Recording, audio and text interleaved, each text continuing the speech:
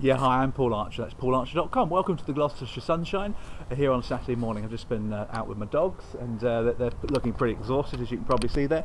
There's Florence down there. Hey, Florence. And over there is Brody as well. But now I've just come back and I was thinking about some ideas to share with you about sales. And this one's for telephone selling. And it will help you with understanding how to make appointments and sell products, really. Actually, it'll just remind you of something you probably already know about. Now, it comes down to a little conversation I had with my daughter this week about Armistice Day. And as you know, on Friday we were waiting for 11 o'clock and we all went very quiet. The whole nation went quiet at 11 o'clock to commiserate the falling of many, many hundreds of thousands and millions of soldiers over the wars. And the stat came up on the news, 11, 11, 11, 11, 11, 11. I think it was that many 11s anyway. And my daughter Bethany said, well, what's that all about, Daddy? And I said, well, it's the 11th second of the 11th hour of the 11th day of the 11th month of the 11th year. And that's how you come to commiserate the armistice. And she suddenly understood it.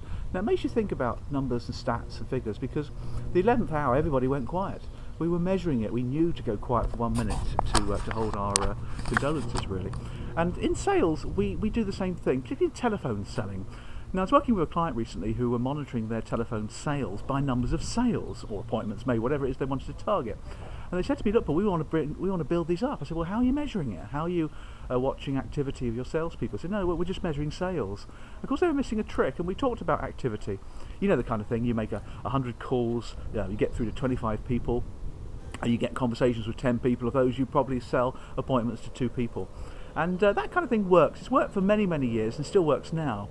And sales managers want to be able to manage that. And they can manage it, and it has many, many advantages. But the most important thing is, like my daughter with 11, you've got to help the salespeople understand why you're doing it.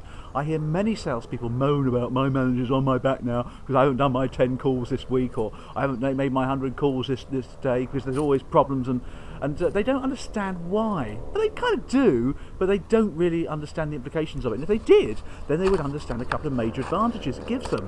One of the biggest advantage I know of with regards to salespeople understanding why the activity is being measured is it's kind of an inner game thing, because many salespeople, particularly on the telephone, get really wrapped up about not getting the calls in, not getting the numbers, the sales. And they can get quite stressed, and they get quite in themselves, and they have this negative thinking all the time. Now, if you worked on the premise that if you're going to make 10 calls, you're actually going to get through to one person.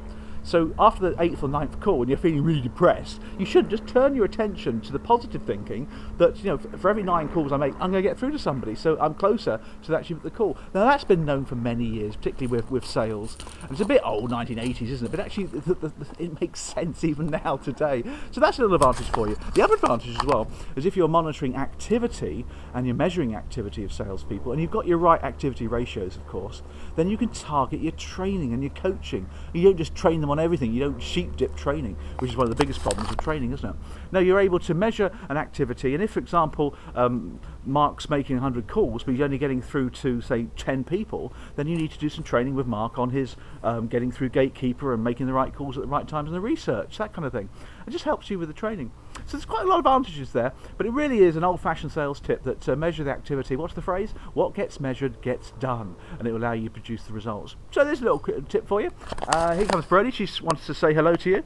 There's Brody, and I'm going to sign off now and speak to you next week. Paul Archer, paularcher.com. Bye.